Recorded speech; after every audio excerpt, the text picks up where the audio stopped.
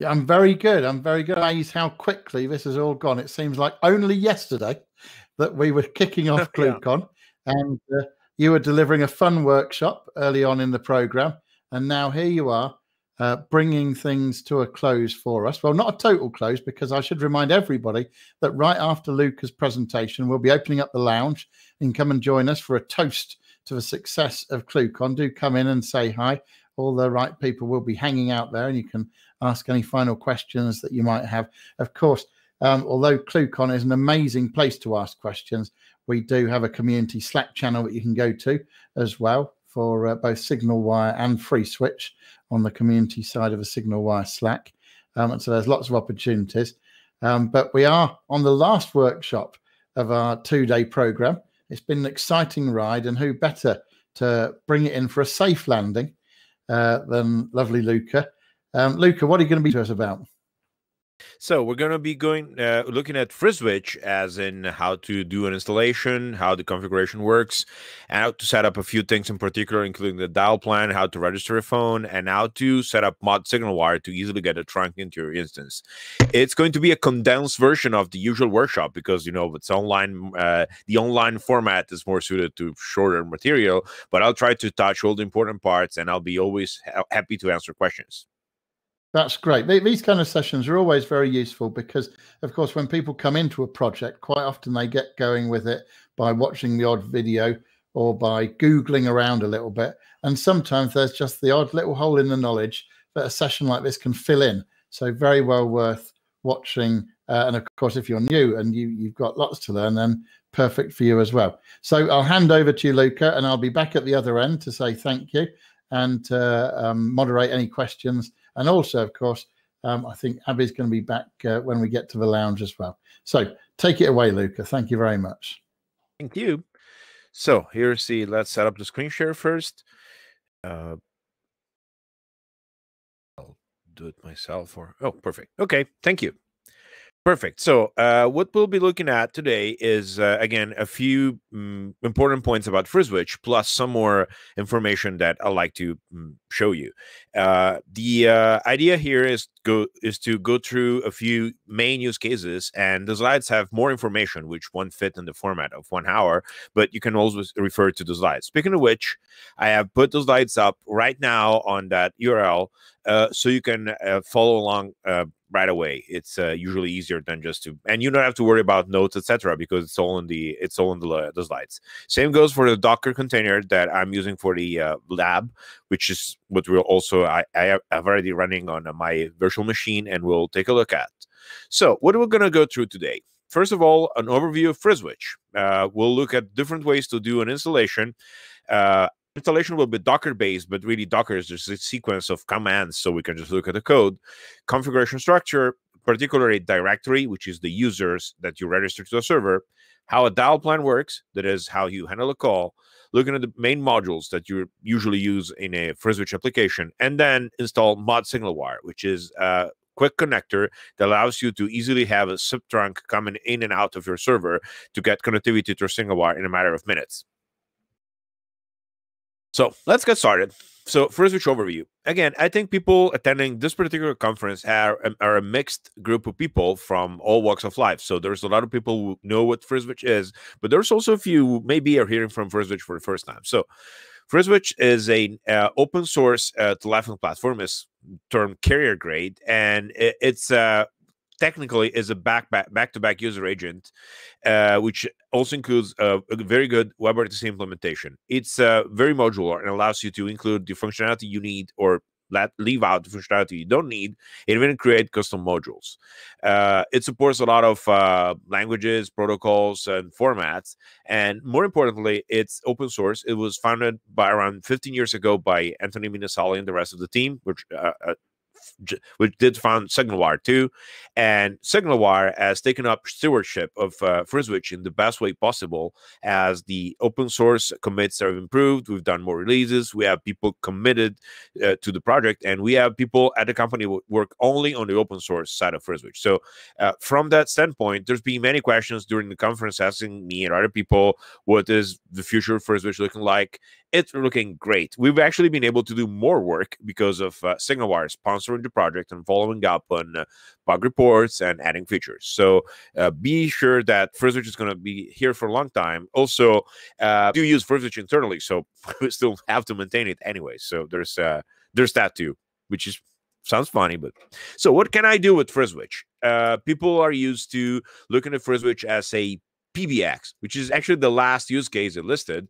PBX will be an office system. So you have extensions, you have registered phones, and you have people dialing into your phones and just talking to others. But you can do many other things. You can do rating and routing servers. So shifting calls around according to least cost or various rules. Using it just for transcoding. FreeSWITCH is a very powerful transcoding engine. It allows you to literally transcode almost anything into almost anything. If some signal, audio or video, can be turned into some other signal, FreeSWITCH can do it. You can use it for IVRs and announcements. We have a lot of people using this to dial out and play announcements. These days, it's pretty common to have that use case because of change requirements, etc. So there's a lot more warnings and messages being sent out. Of course, if you have power, otherwise in Texas, you're going to be out of luck right now. Conferencing server. So SignalWire, so FreeSWITCH has a very powerful conferencing engine, both audio and video. It allows you to do large rooms with little CPU, and it's got a lot of controls: kick people, ban people, mute, move them to devices, etc. You can do voicemail, which is the usual stuff. There's many people using FreeSWITCH as an SBC for other FreeSWITCH instances. So you can place FreeSWITCH outside of a group of FreeSWITCH servers running as application servers and use the tier of FreeSWITCH instances as your session border controller. So controlling who can go in and who can't, for giving registrations out and that kind of thing. Of course, you can do DOTI and all the hardware related stuff. There's a lot of support for many different hardware and devices. And then you have a fax server. People apparently still use faxing. I'm from Europe, as you can tell from my accent, and faxing in Europe is much less prevalent than it is in the US. So working with SignalWire, I've noticed that in the US it's still very much alive. So if you need to send and receive servers, FreeSWITCH can do that very well. It supports 338 and a variety of other protocols and applications. Lastly, but not least, you can build a PBX out of it, which is the simplest in essentially. Yeah, faxing is live in Germany. I think it really depends on whether the country has adopted alternative mechanisms to send certified communications, which is weird because fax is not certified at all. But for example, in the US, the healthcare industry does a lot of faxing because it's the only accepted method to transfer certain types of documents. Great. So how do I install FreeSWITCH? You can do packages and source. Debian is the recommended OS for installation, is the official OS. We support a few others, CentOS and Ubuntu mainly, but those need to be installed from source. Packages are available for the latest release of FreeSWITCH in the Debian repository, or you can build it from the source. We have a demo Docker setup that I'm using for this evening's presentation at that URL. And that's where we'll start looking at actual code. So I'd like to interject a little bit of looking at code and the slides so we don't get bored. And it's here we are. So let's first take a look at I prepared two Docker files. The one that we'll be seeing running here in my terminal is actually a terminal bigger one. So this is a running FreeSWITCH right here. And this is going to be in, this uses the package version. Oh, the screen is very slow today. Oh, why it's taking so long to update?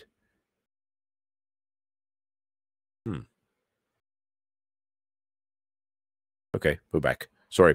Okay, good. So this is the install from package. As you can see, so for people who are not familiar with Docker, Docker is a container building system that allows you to build repeatable containers that have an application or a server in them.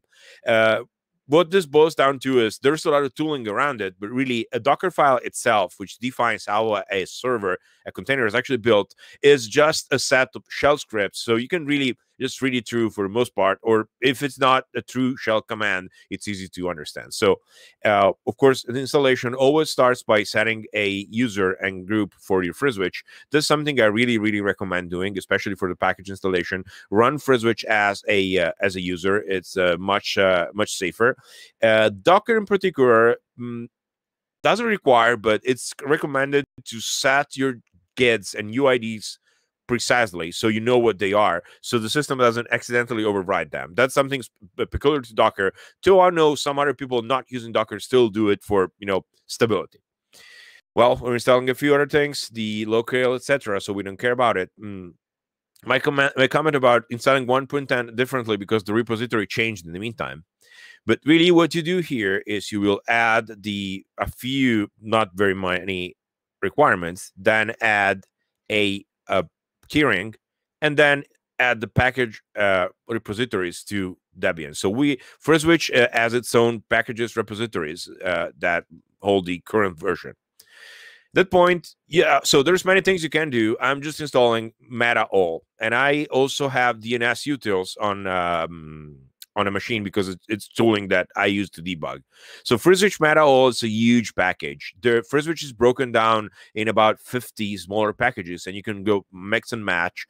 But I always recommend people starting out with installing everything, and then after a while, after you've gotten acquainted with FreeSWITCH and what you need and you don't, maybe you can make your own list of packages.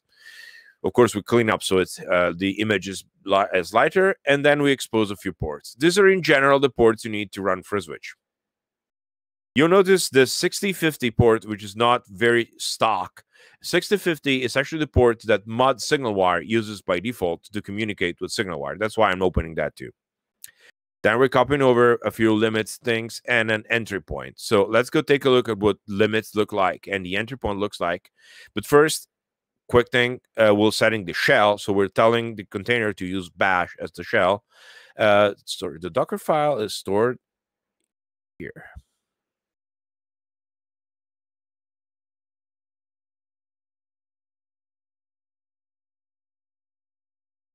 So I put another link in the chat just in case. And the other thing I wanted to take a look at is, as you can see here, we have a health check. The health check is effectively running this command. So fscli x status wrapping. So what we get here is we run fscli-x status, which is something we can go do right now and grab for the up word. If the up word is there, it means the FreeSWITCH server is actually up. fscli-x runs a single command that you could run on the CLI. So let me go grab my bash here, and I'll do this. CLI, as you can see, we're getting a few those low.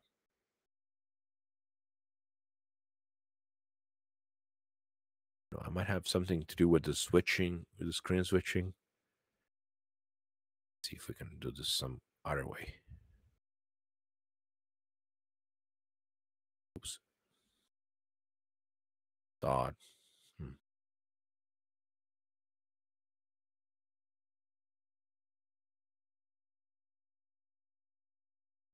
So let's try and grab the terminal from the other window here.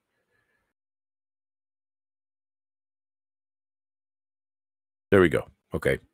So this should show. Or this is very interesting. So the terminal is apparently not showing. Let me do something different.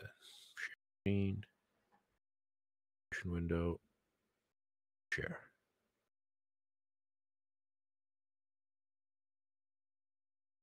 Oh wow, this is new.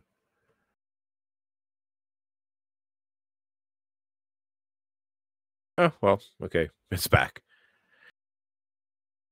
Great, so I'll just change share. Sorry for that. I don't really know what the problem is here. So the going back to what we were doing earlier, we ran a script, so just a command that is fscli-x status, and that returns a lot of things. It tells you how long the server has been up, the version, etc. We're looking for the up word, which is somewhere in here. It's right. if it starts with up, which is here, is you see right on the first line, it means the server is actually running.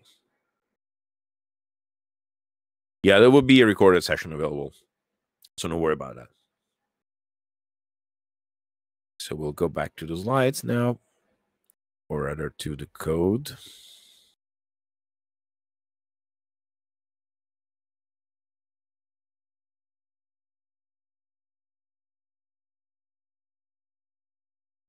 What, I'll just do this so it's actually easier to work with.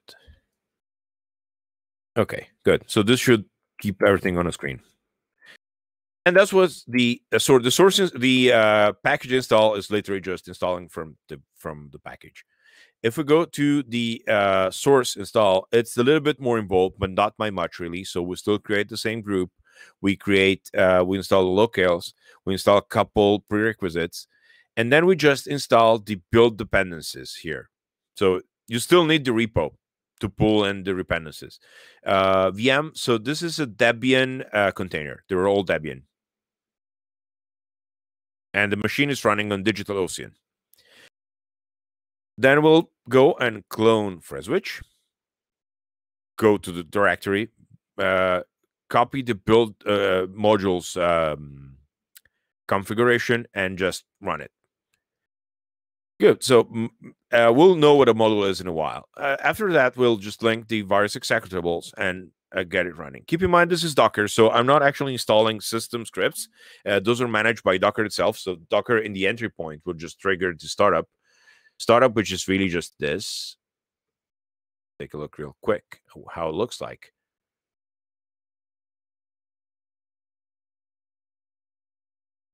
Okay, so we'll start the server if the certificate is present. This is used for WebRTC. You need certificates for WebRTC to work. Otherwise, we're just starting with no-nat CRP, which is the classic way to start FreeSWITCH if you know you have no-nat involved, which is actually different than when you don't use no-nat if you are running on AWS, because that won't work. We won't go into the networking stuff here because it's actually very complicated. But it's if you're running on Amazon, there's a few caveats you need to know, and I'll be happy to help with that. Okay, so once we have a base install, we'll need to look at the configuration. FreeSWITCH actually has quite a big configuration system. There's a lot in there. So if this allows us to keep going. So how is it structured? There's a configuration folder that's, if it's a package install, it will look like etc FreeSWITCH. If it's a source install, it will be in whatever path you specify at the prefix, which defaults to user local FreeSWITCH conf. So there's a main file, which is FreeSWITCH.xml, which you actually don't touch very much because it's generated by the others. And the main touch points are so as you see, the configuration is divided in a few different blocks. One is the language files, which is generally where you put your IVR stuff, shows your messages. The directory, which is where your users reside. The dial plan, which is where your people, which is where your calls will be managed. So where a call goes, it goes to a dial plan where it's decided what to do. There's a question in the chat: is it recommended to run FreeSWITCH in Docker in production? We run FreeSWITCH in Docker in production. We've done it for a long time. Never had any particular problem, aside from the fact that you need to run with NAT host, or the mapping the ports is low. But other than that, it's just great. Then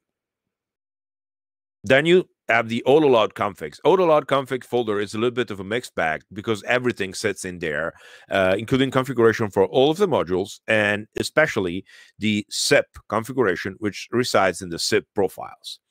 So we'll first take a look at a few examples, and then we'll go look at the live machine and see how it's set up.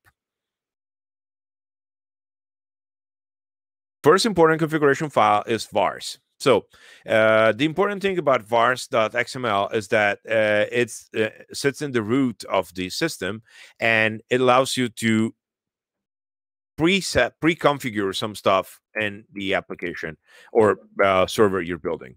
For example, we'll be using the pre-process command to actually set a default password that's different than the 1234. We can take a look in just a second. That's really the only change I made compared to the vanilla configuration. And after that, you can use any variable in any place in the rest of the configuration using that syntax, which is $$ and braces. So we'll look at that in just a second. But first, I want to show you something. You can also set variables from either environment variables or the output of a command. For example, I will be using, and I'll show you that, I'm using the envset command to set the default password from an environment variable. Why that's so? That's the way so you can avoid committing credentials to your repository.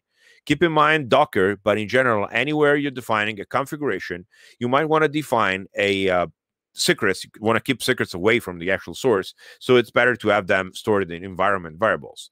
The other thing you can do is use execset to set a variable from a command. The example I have on screen is not really super great, but for example, we're running on AWS, you will use, as AWS users know, there's a set of command line commands you can run to know what your IP address is for the machine from outside, because there's no way to know it from inside the machine. So what you do is you ping whatever service that Amazon provides and set the IP for the machine through that service on startup. These are evaluated on startup. Then we'll see. Let's go look at the password at the password sample first. So I'll go into, so my configuration sits here in etc FreeSWITCH, and I'll vim vars.xml. Well, vim is not installed, sorry. So cat vars.xml. And so this is a very long file, so there's a lot in here because there's a lot of comments. The password stuff is right at the start. So you know what we'll do instead? Let's do this. Vim conf. I'll put it up from the actual edit, from the actual folder, not from inside the VM. Okay, this is much easier. As you can see right here at the top of the file, I have an env set setting the password to an environment variable. So I can pass that into an environment variable. In Docker, this will be done by doing this. In Docker, this will be done by setting an environment file in the Docker Compose setup, or the various ways you have in Docker to pass an environment variable. And then after that, what you do is you just refer. So I'll show you what this in my env is just a password, so it doesn't really matter. The env file just has a single line in it that is FreeSWITCH password ClueCon TGI2021. So that's literally it. It's a simple way to pass variables to your FreeSWITCH servers. Of course, a production system and an app, especially if it's built an application server, will have far more configuration involved, right? So there will be more variables. But this is a very simple way, and actually, it's my favorite way to configure FreeSWITCH. So if you ever end up having to configure FreeSWITCH, this is probably the best way. What else? So FreeSWITCH XML is effectively the file that includes all of the others. So it's the top of the configuration. That's why I was saying you generally don't touch it, because it's just including a lot of other stuff using the various includes. You could go and put your configuration entirely in FreeSWITCH.xml, and we've seen people do that for very, very minimal configurations. But in general, you want to do includes because, of course, otherwise it gets very hard to read. All of this is just effectively a big document that you include in FreeSWITCH. So FreeSWITCH XML could be your entire configuration. Breaking it up is just a convention, and following convention, of course, makes it easier for people to help you and to find out things, but it's by no means the only way to do it.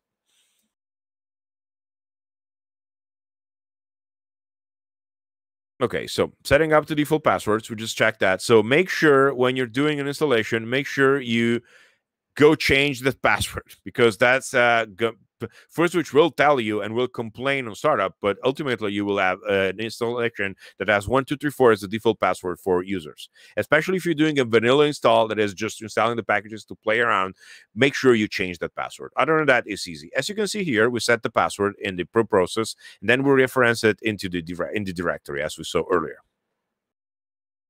Oh, so this is important. This gets a lot of people. So if by some reason you want to comment out a preprocessed directive in vars.xml or anywhere you're running those, make sure you don't use an XML or HTML style comment because it doesn't work.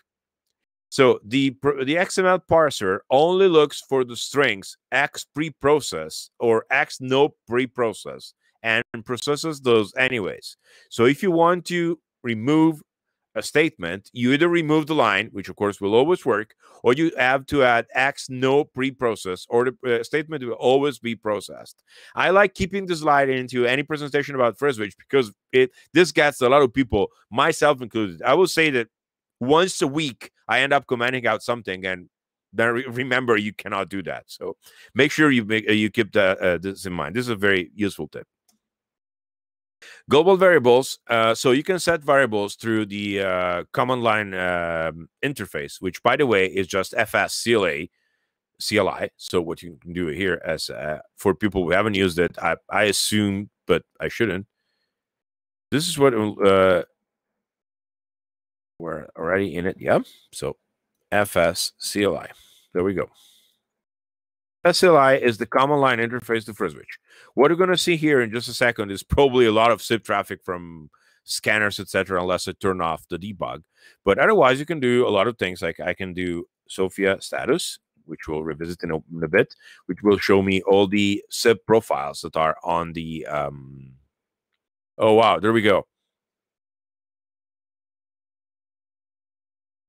I don't know for a second, but I think it's better to set log level 0. Okay, cool. So there we go. What else?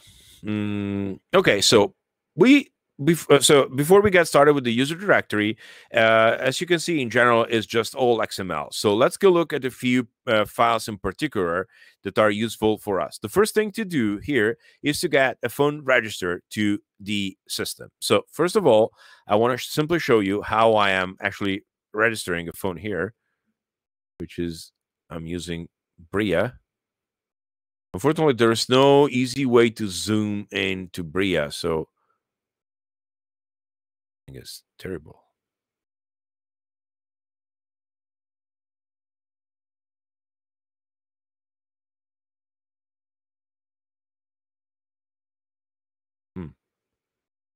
Yeah, we'll need to find a way to fix this. Okay, cool. So stays like that for now.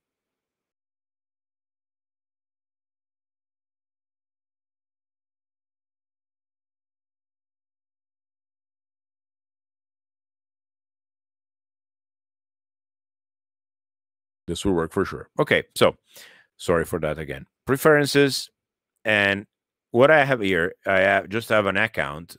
Again, unfortunately, it's not easy to zoom in, so I'll go slow, so maybe it stays a bit more readable. I've set up a user with a username of 1001, and this is the IP of the current server. And that's the password that I entered earlier. And it's just registered, nothing else. If you have a vanilla setup, once you change the password, you can just have phones registered to this. So there's really nothing to do. It will just work.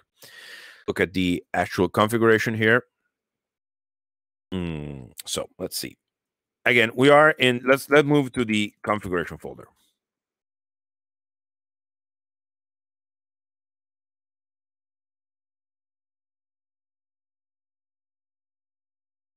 Not sure why I have to move the window or it doesn't update, but at least you can see it now.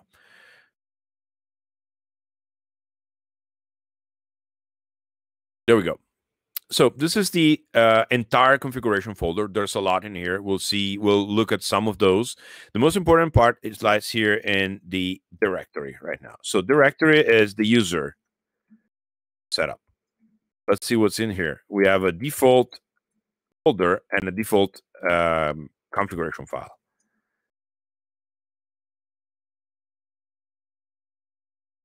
configuration file, as you can see, doesn't really have too much that's important in here. The most important part is defining a domain, which we'll look at in just a bit. And then the important part actually lies here. All of the users are defined in this folder. And as you can see, there's a few users you can get started with. There will certainly be like, do I have to add a file every time I want to add a user? You can have multiple users in one file, but the other way, if you have a very dynamic and changing list of users, is to use a module, which we'll see in just a bit, such as mod XML curl, so you can serve your directory directly from a web server. For now, though, let's focus on the main stuff, which will be the user directory. Okay, cool. So all users must be part of a domain. A domain can be an IP or a domain name. They can be part of a group. A group is just a logical grouping. You can use then to dial them in from the dial plan, etc. Keep in mind, all files can include other files. So in the case of directory default.xml, we can see that it first defines some stuff, including the domain name, which is the most important part, and then it just includes the default XML, the files that are in default.xml. So you can include from other files. Usually you don't want to go too deep, but a couple levels are fine. The user definitions are pretty straightforward. So as you can see, we're setting a few variables in case we need them. Overriding variables means those variables will be available in the dial plan when one of those users is calling in. So you can overwrite values. Generally speaking, you can do this to do testing or debugging, because it's usually not super necessary, but it really depends on use case. Since FreeSWITCH can be used to do so many things, there's always a way to do something. I want to look at one user, which is in here. So let's look at the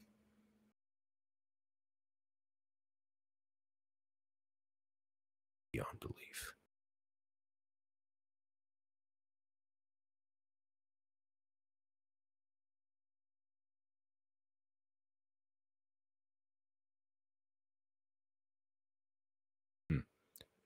Okay, good. Oh, well, that happened.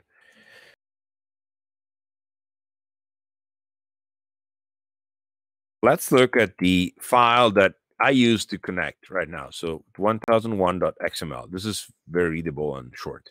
As you can see here, we're defining everything about the user. We're defining their ID, which is what they use to log in with, the password, which is, you recall, picked up from the configuration earlier, and a voicemail password, which is used in the stock dial plan. Well, we're allowing them to call domestic, international, local. All of these variables are mostly used in the dial plan after. So their account code, which context they use, a context which we'll look at when we'll see dial plans, their caller ID name and number. This is where, I don't know, Luca will go. Or their outbound caller ID and outbound caller ID numbers. So you can do different usernames. And so does the DNS name for the domain have to be resolvable from public internet? Well, yeah, if you're planning on having your phones register, it doesn't have to be resolvable from public internet, but it does have to be resolvable by the phones. You can also use an IP address. So the domain name refers to a SIP domain, not to a DNS domain. So you can use a SIP address. In fact, my domain here is a SIP address, the SIP address of the server. Generally speaking, though, of course, if you're using a domain name, it will have to be resolvable, at least from where your phones are trying to connect, which is not necessarily the public internet. Okay, so this is just setting variables. Variables don't do anything by themselves, but we'll use them in the dial plan later. Let's go forward from here. Wondering if there's a way to avoid having to go in and out of the slides, but probably not. So cool. So once I have configured my users, I now need to get them a way to connect, because setting up a user by itself doesn't guarantee the user can connect. The only way you can get a user to connect is to, holy moly, this is terrible. The only way you can get the user to connect is actually get them a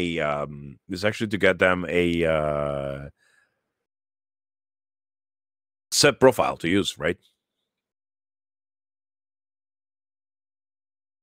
Okay, let's decide to collaborate. FreeSWITCH under the hood. So as you know, in the open source world, there's a few SIP stacks. There's PJ SIP, there's Sophia, and there's other couple minor implementations. FreeSWITCH picked Sophia as the SIP stack, which allows us to do very flexible and very standards compliant stuff without any particular effort.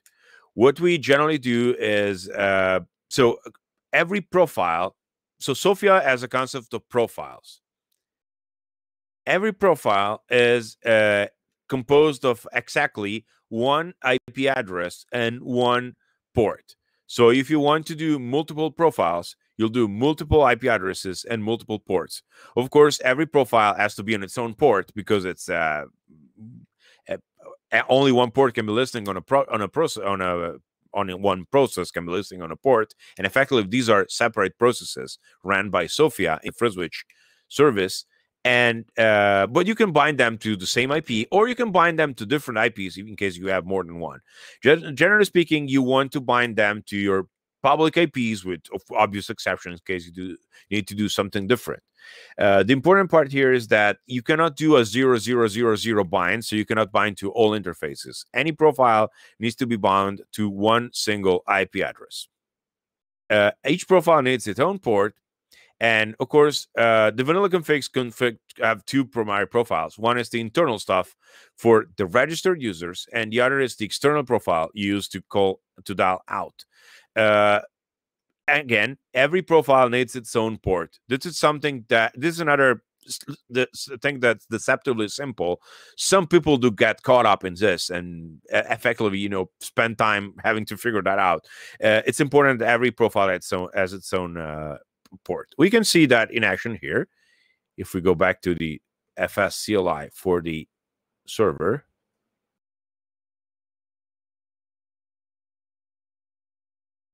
which is probably going to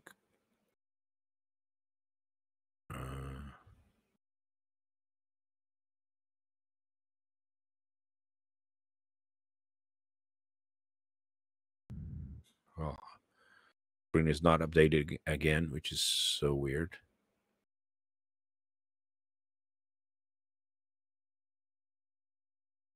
Beyond silly. Well, we'll make do.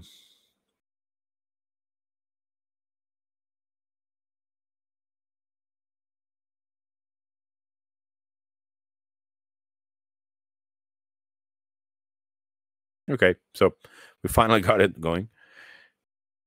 I'm in the console here, and I'll do Sophia status. I'll take a look at the various profiles. As you can see here, we have a bunch of profiles. We have a so by the way, the purple stuff on top is someone trying to crash the server or trying to get into the server. Of course, this is just a SIP server that's just out there on the internet, which is not something you should do in production, but it helps because it's easy to set up. So let's go through the various profiles real quick. We have IPv6 profiles, which I'll skip. But as you can see here, we have a SignalWire profile, which is already registered, which is on port 6050, and it's the one that SignalWire created, and we'll take a look at that in just a minute. We have the external profile that's listening on port 5080, and we have the internal profile that's listening on port 5060. So these are all different profiles listening on different ports. Again, you need one port per profile, so you can do the complex stuff, such as have public calls come in from one way and have the private stuff stay on the other side. There's a lot here. I'll skip through a few things. The most important things are if you need to set the external RTP IP and the external SIP IP properly. So you generally use a stun or a domain name or even an IP. Especially stun is very commonly used because it will return the correct IP they see from the other side, and that helps with NAT traversal, especially on Amazon. But make sure those IPs are set correctly. They most are automatically guessed correctly, but it's not always the case. Few things to, if you want to send SIP options, that's probably the most important thing you want to know, and how to set the interval for those options requests, or not do it if you don't want to. Just set reg options paying to false. You will not get options to register devices, so there's no keep alive. As we were discussing earlier, what happens is that generally speaking, you want to have FreeSWITCH have one internal profile where your phones are registered to, such as my Brea phone, and you want to have an external profile, such as 5080, that's where calls go out from, and that's where you receive calls from. Those will be named internal and external in the classic configuration structure. And there will, each one of them has its own dial plan. This is the bottom right comment is very, very important, and it's always something I want to make very clear. Almost any file name here, if you remember, FreeSWITCH.xml actually includes files according to just its own syntax. So as long as you are including the correct files, they can have any name. The zip profiles themselves can be called anything, and the dial plan contacts can be called anything. Internal, external, public, default are just conventions that we do use in our own configurations. People generally adhere to those just because it's easier to get help if you're using a common nomenclature, but these could all be named completely different. So there's no relationship between the fact that the dial plan is named public and the fact that it receives calls from outside. You could name it literally whatever.xml, and we'll still do the same thing as long as you're correctly referencing it from the external profile, which again, the external profile could be named outside and it will still work, or whatever. Of course, the main caveat is don't name your configuration file according to your favorite actors or flavors of ice cream, because that then gets unwieldy very quickly. But you could do that. Speaking of which, not speaking of ice cream, but speaking of dial plans, we've come to the interesting part here, which is the dial plan. So if you recall, we briefly went through how to set up a directory. So now I have a user. I associated the user to a domain. The domain in turn was associated to a zip profile, which made it possible for my user to register on the server through that internal zip profile. Now I have a phone that's capable of placing calls. Oh, yeah, I think so. Yeah, they might thaw at some point. Yeah, it's not a good idea. Well, not in Texas right now, but other places might thaw. So the thing here is that now I can place calls to the server. How do I make the call actually do something? Because at this point, I don't really know. That will be using the dial plan. A dial plan is defined as the series of actions that makes decisions of what to do with incoming and outgoing call. They're generally grouped through context. So you maybe have a set of extensions that are on the internal profile, so only registered phones can call them, and a set of contexts that are set up on the external profiles. So that's where calls get handled from the outside. They can be very complex, but the main structure here is a so first of all, when you define a context, you define it in your dial plan folder, and then and then that's automatically included.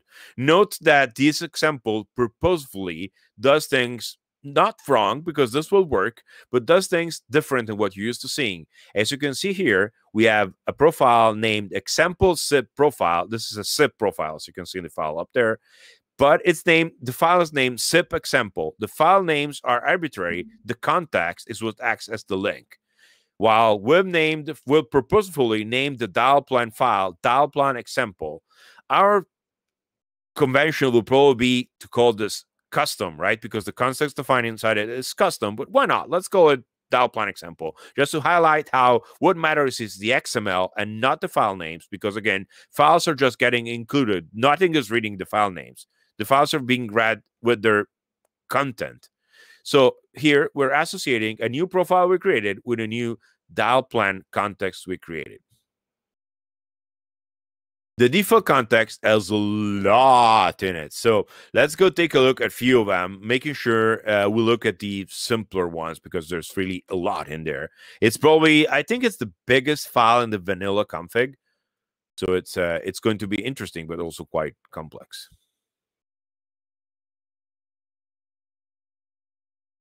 Got the editor to actually work this time. Great. Wow. Dial plan. I'm in the directory. Okay, here's the list of files. So I'm going to vim dial plan default.xml. Boom. There's a lot in here. So let's skip the unlooped stuff, which is just helping with. This is an example of how to do a condition on a day. I'll make this even bigger because it's actually very interesting. So extensions are defined to a set of conditions and actions. So the name is generally not important. The name is just a way to find out what the application, what the to remember what the extension is supposed to do.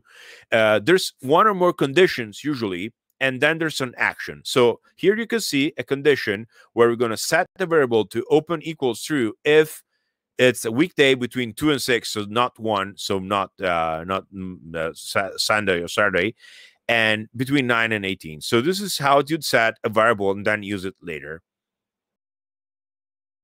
Let's go into actual extension examples so it's a bit easier. So intercepts are complicated. What can we look here? Oh, check this out. So this is interesting. This is how FreeSWITCH warns you. Oh, it stopped updating it again, did it?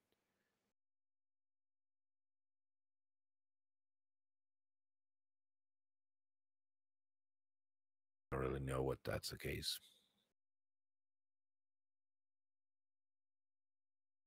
I mean, we're going to stay in here for a while, so might as well just share the actual application.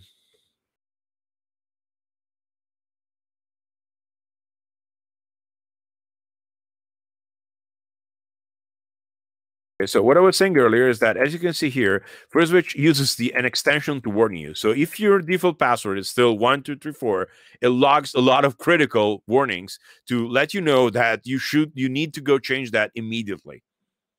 This is a global extension. This gets called every time a call comes in. So what happens here is that effectively this will run every time you receive a call, or even when it starts up.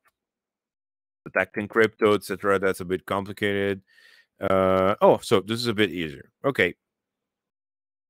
Eavesdropping, destination number, call return, groups, and ads. So this is all call group features. You can control call group features from your own system.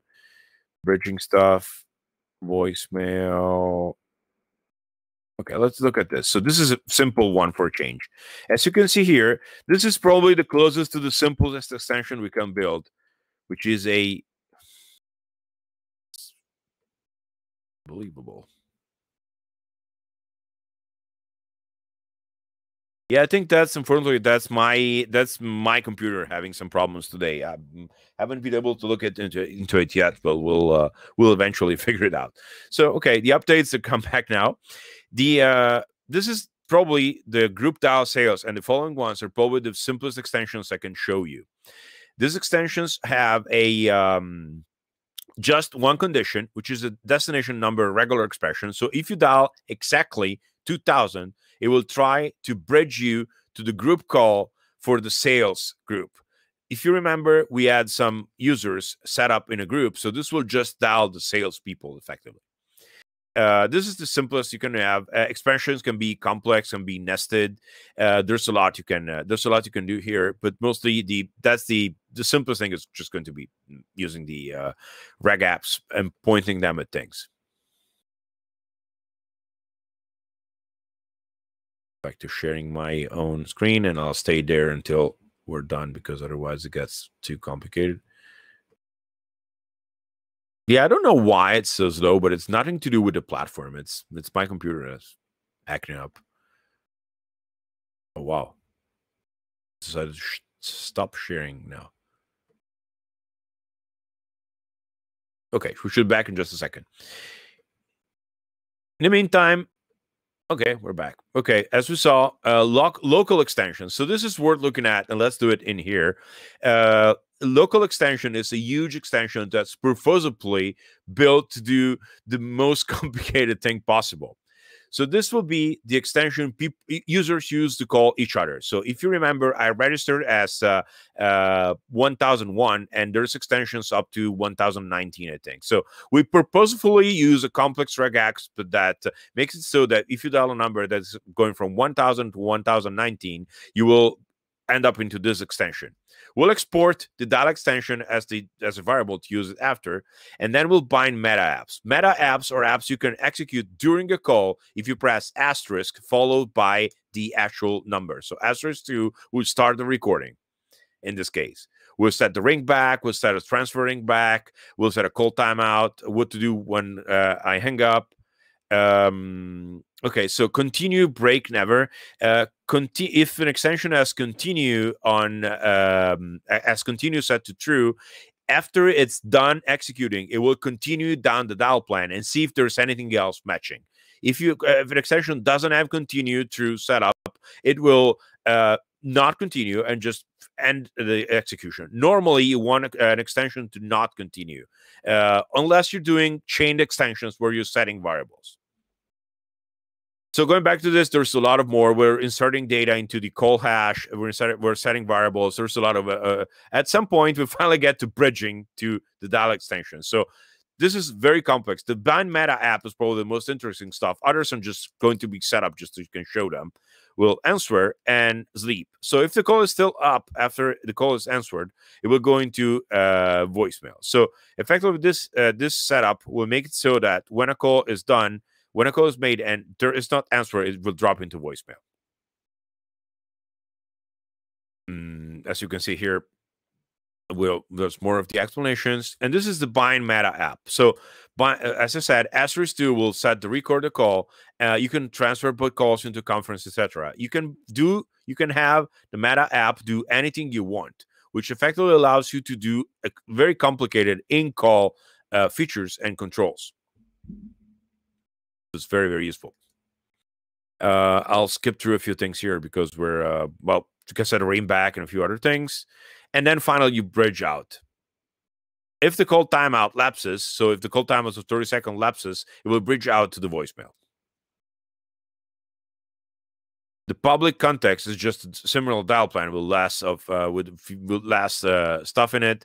The more important thing is being able to transfer to the private dial plan if you needed to. And what else? The public context is uses to route incoming calls that are originated from outside the local network. They're treated to untrusted. So if they're not actually routed to an extension, they just hang up. So the public context actually does nothing else than check if you're able to get into another context or not. Extensions are just definitions for calls. As we defined, we can have conditions. You can have nested conditions. By default, a dial plan stops parsing when a match is found and here's your answer.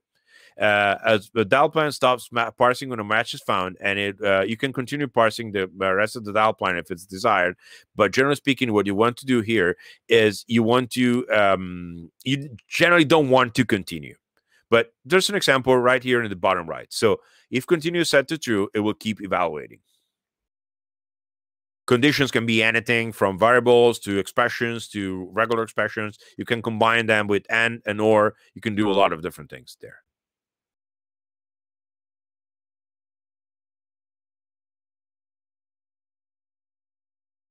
I don't know what the problem is here.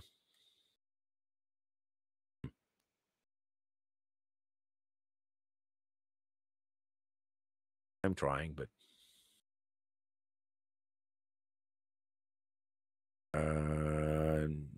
you mean the video channel we're using? Yes, this is WebRTC, so it's encrypted. You can also do cryptography. FreeSWITCH supports a very complete, a very well-featured suite of cryptography algorithms, etc. So you can do SRTP, you can do secure RTP, you can do ZRTP, and there's a few others. So if you want any incoming call on a specific profile to go to a specific public dial plan, regardless of the destination number, you should use context. Yes, in fact, that's you will generally, any call will end up in the public dial plan. You can have if you have an extension that doesn't have a condition, it will always run. In that case, you certainly want to set the extension to continue through without a condition. If you need to do something for all calls that come in, you will have continue through and no condition. So originating is a way to make a call from FreeSWITCH to destination, while bridge puts two channels together, which we saw in the dial plan. And transfer will not transfer the call, which is this is something that some people have some difficulties wrapping their heads around. Transfer will not actually transfer the call in the SIP sense of things. It will move the call to a different extension in the context. So it's effectively as if you just dial 1000 XML default. In the second example here, it will be interpreted by the default context as 1000, which, as you remember, will end up getting you talking to the 1000 registered user.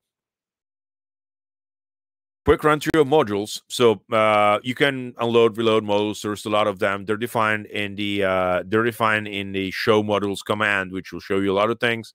The main modules we want to look at are mod.xml curl, which is very, very interesting and important.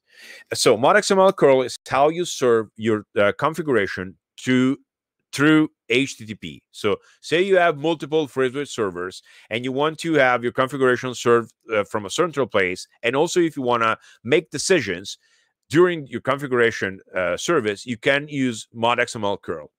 You will define URLs that will be either pulling a configuration file or a directory file or a dial plan file. If it's pulling a configuration file, you could be pulling the configuration for another module or something else, in which case the configuration will be called once a startup, while a directory endpoint will be invoked at every authentication request. So what you'll get is you'll get an HTTP request to your server saying, hey, Luca is trying to log in with the username Luca and password 1234. What do we do?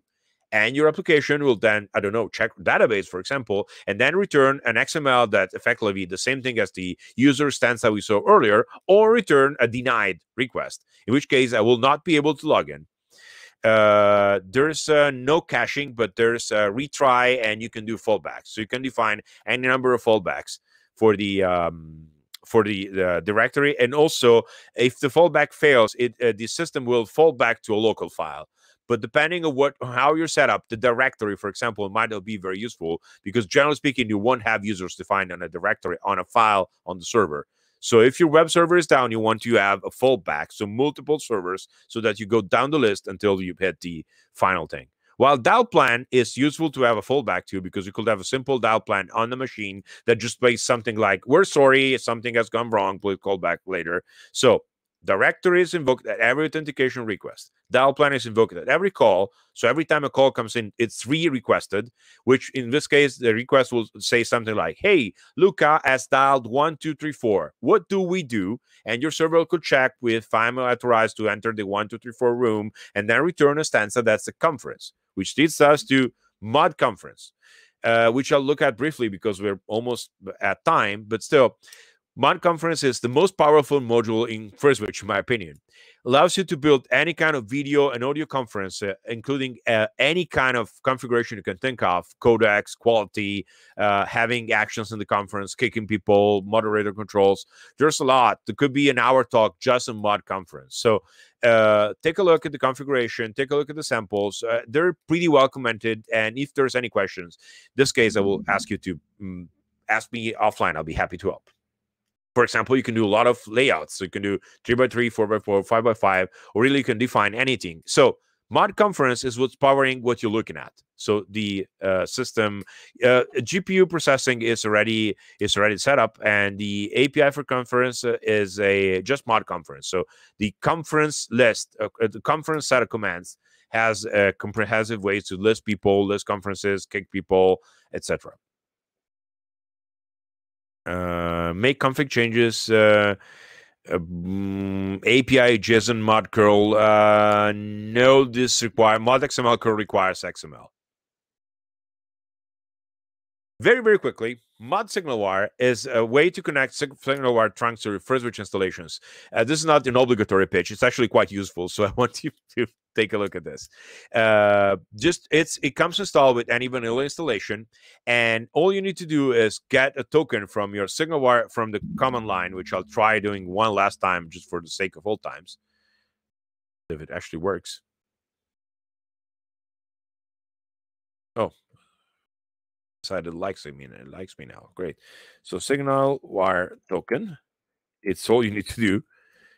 At your connection token setup, you get your connection token, go to SignalWire, register for an account, which is something I suggest doing if you haven't done it yet. Enter your token, and Just hit connect, and you instantly have calls coming into your SignalWire, to your FreeSWITCH server, and you can also dial out using the SignalWire gateway. There's literally nothing else to do. It's of course, if you need to reset the data, you can unload the module, etc. But it's super simple and super useful, and it really almost takes nothing to do. Just take token, go to your dashboard, hit connect, and you're done already. Then you hit Sophia status, and you'll see SignalWire registered, as we saw earlier. So there's a lot of next generation services coming, and I hope you'll join us in this journey. But for now, thank you for attending, and I hope you like my presentation.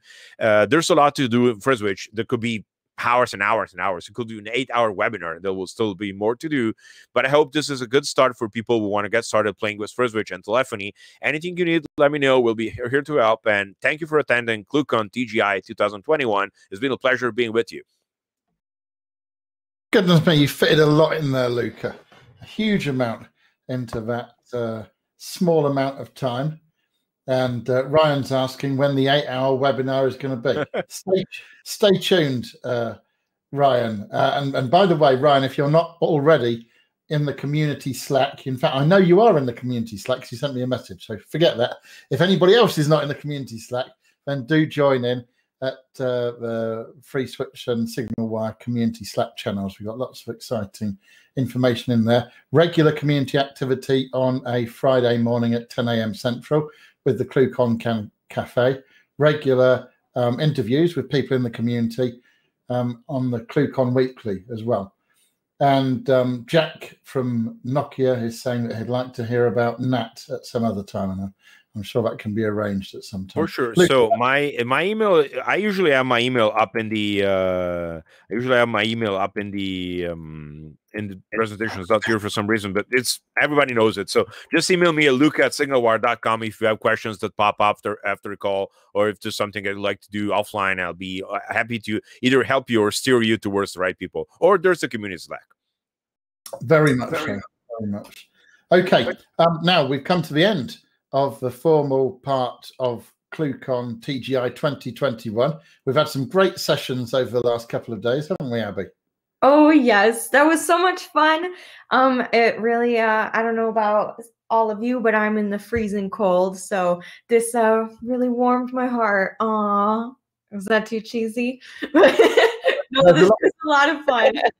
Yeah, there's a lot of family and community warmth, and it goes by so quickly, doesn't it? We've had 2 full days and they've zoomed past. Oh, excuse the Zoom word, but they've just happened so quickly, haven't they? Yes, but not to worry if you're sad like we are that ClueCon is over. We will be back in August. Of course, like David said, we're in here every Friday, just hanging out, chit-chatting, talking about FreeSWITCH, talking about SignalWire, talking about, you know, just catching up, also keeping up with the community, hearing about all the things you're working on. But if we want an official ClueCon, mark your calendars for August, because we will be back at it. Hopefully, we can all meet up in Chicago, fingers crossed, but make sure to follow us on Facebook and on Twitter to get all the latest updates and the latest happenings, as well as check in on our ClueCon website. We'll always have updates there. But no matter what, we'll be here in August, whether it's virtual or in person. So I'm really looking forward to that. For sure. And don't forget to sign up for the Coder Games. It's going to be a lot of fun. And Abby, the prize gal, I see I've been dubbed in the chat, has lots more prizes to give away. So make sure you sign up for the Coder Games. The first thing that people get from the Coder Games is they get the kit mailed to them, don't they? And that's got an Arduino board and various other goodies inside it. Oh, really? That's cool. Like you get an Arduino board just to play some games with us. Pretty good deal. It is very cool. Now, Abby, I don't want to let the occasion slip by without saying a very, very big thank you to all of our speakers, all of our workshop leaders, all of our sponsors. We're very, very grateful to everybody that contributes. There's a little round of applause from Sharon there. And I can honestly say that if you have enjoyed it half as much as we have, then we've enjoyed it twice as much as you, because that's basic mathematics. I'm going to let Abby tell you about what's coming next, because although the formal program is over, there's still a little bit more fun to be had. Oh yeah, so those of you who have been to ClueCon before already know, but for those of us who are new, we're never done. We just are always going on with the fun. We always like to hang out, so we're all gonna head over to the lounge right now just to chit chat and hang out. Danny over here has challenged me to a rematch in Quiplash, so if anybody's interested in that, but we're also going to be giving a toast. Thank you to all of the wonderful people behind the scenes who made this conference so successful. It was so great to see so many new faces and see some old friends as well. And let's go hang out, grab a drink, even if it's just some coffee, get a snack, and let's all go catch up in the lounge. I'm prepared for the toast in the lounge. We'll see you all there. Yeah, let's toast. Okay, let's go. Well, we can't toast in here. It's the rules. Stop toasting, you guys. You got to save it for the other room. Okay. You can find the lounge.